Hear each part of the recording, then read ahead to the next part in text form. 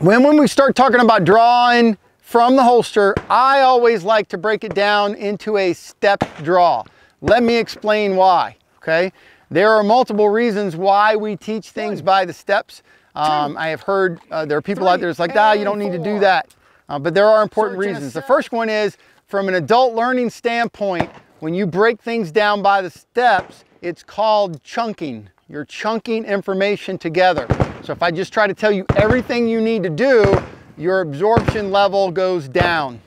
If I chunk it into pieces, you're much more likely to understand and be able to put those pieces together, okay? So that's the reason law enforcement, military, a lot of guys teach certain things in a stepped movement. Number two, as an instructor, if I'm standing back looking at 15, 16 people, or even as an instructor and I've got 3 or 4 people on the line, if you guys are all doing the same thing at the same time, it's very difficult for me to analyze who's making mistakes and when, okay? Whereas if I do things by the steps, I can stand back or off to the side and go, ready, 1, and then I can look around and make sure everybody did what they should have done for step 1. And step 2, and then look down the line and make sure everybody did what they should have done at that point, okay? So there is more to it than just simplifying it and chunking it. It helps for the instructor's comprehension of what the student's doing as well. So drawing the gun from the holster, we break this down into 4 steps. You could break it down into more or less. 4 seems to be a nice middle ground that I tend to have been sticking with for a really long time now. So on step 1, regardless of where my hands are, both of my hands are going to move together.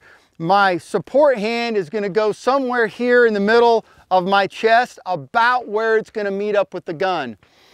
In my opinion, it doesn't have to be in any kind of cupped configuration or any of that kind of stuff, but I don't want it playing catch up from down here somewhere, because once the gun starts moving, it's moving really, really fast. So I want it to be about here, okay? One of the nice things of appendix draw is that's kind of where it normally ends up anyway, okay?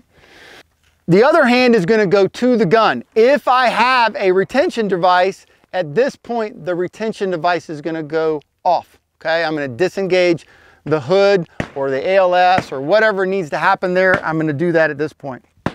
I want to, as much as possible, I want the same grip in the holster as I have at the end of the presentation. So I want to try to get a full solid grip on the gun. If you're drawing from concealment, that might tweak a little bit because your thumb may be in a little bit different of a spot, but we don't want to have to re-grip the gun as we're presenting it towards the target. Okay, we want as close to a full grip on the gun as possible. All right, so that's step 1 again. Both hands move together, retention device is off, full grip in the holster. For you guys that are drawing from behind the hip, it doesn't really matter from where, but I highly advise that you come slightly from behind when you're coming down on the gun. By coming slightly from behind, it helps you drive your hand up high on the gun to get that really high grip that we're looking for. Okay, on step 2, the gun is going to come straight up out of the holster and rotate at the wrist when we're talking about a strong side holster, okay? So I don't want to start lifting the elbow and doing crazy stuff. I want the gun to come straight up and rotate. There's a couple of reasons for that. One is, if this is any kind of retention holster, it increases the smoothness of how you draw, especially a duty rig that does not have a leg strap or something on it. If you get slightly off and start drawing, the older ones bind really badly. So by coming straight up, the chances of the gun binding in the holster is dramatically reduced. The other thing, by coming straight up and rotating at the wrist, it kind of helps prevent the tendency for me to want to start bowling that presentation. If I get the gun up high quickly, it helps me drive it up and get it to the line of sight sooner, okay? So up and rotate at the wrist. On step 3, my hands are going to come together and I'm going to get what I call a touch index, all right? It's not what I call a touch index, meaning my finger is going to hit the trigger guard and going to give me a location of where it needs to be. I'm not going to be able to, or it's going to be very difficult for me to get a correct grip at this point because my hands are too close here. So I'd have to hyper compress to try to get this grip. I'm going to turn around a little bit so you guys can see me here. but my hand is still loose at this point. And so as I present the gun, I'm able to rotate and complete that grip on the way out to the target. So touch index, that's all I really got to do here at step 3. And then at step 4, I'm doing exactly what we just did. Move the gun, find the sight, break the shot as I present it towards the target. Okay, so again, ready. 1, both hands move together. 2, up and rotate. 3, touch index. And 4, drive straight for the target and break the shot. 3 things that I think are important that you are able to do from appendix draw. 1 is a bottom of the garment draw, okay? You don't have to be able to do it, but depending on the clothing you're wearing, that may be the right way for you to pull it up. So if you've got a jacket or multiple layers and stuff, that may end up being what you have to do in order to get it out of there. So meaning I'm grabbing my support hand, grabbing the garment and pulling it all out of the way so that I can access my gun. The other thing is, my preferred method to draw is to grab my shirt with my hand and pull the whole thing up and out of the way. I think that's the fastest and the most consistent because it takes away the inconsistencies of different lengths of garments. And then finally, you need to be able to draw with only one hand.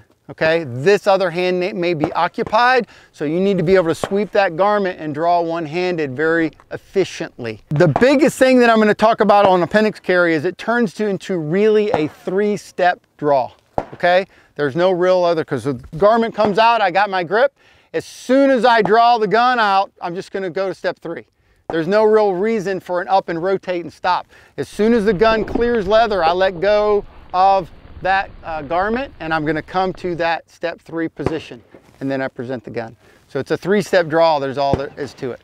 The other reason I want to talk about appendix very quickly is that reholstering obviously is the critical situation there. We've got to be cautious of how we reholster that gun to ensure that that muzzle's not covering any part of our body. We want to make sure that if the gun were to fire, okay, which it should not, but if the gun were to fire, I'm going to just blow a hole in the front of my pants and nothing is going to get injured on the way.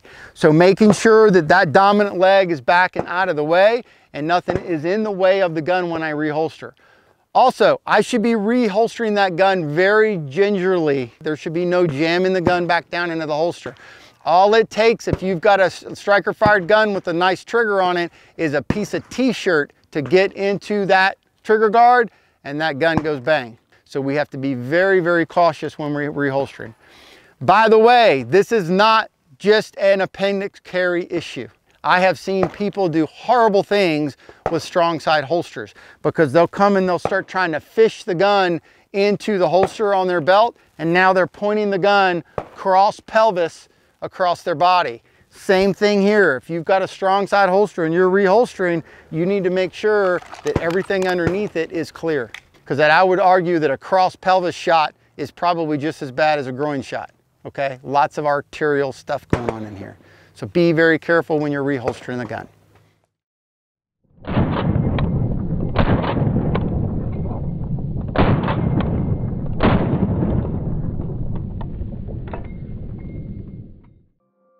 To keep up to date, make sure you subscribe to us on YouTube.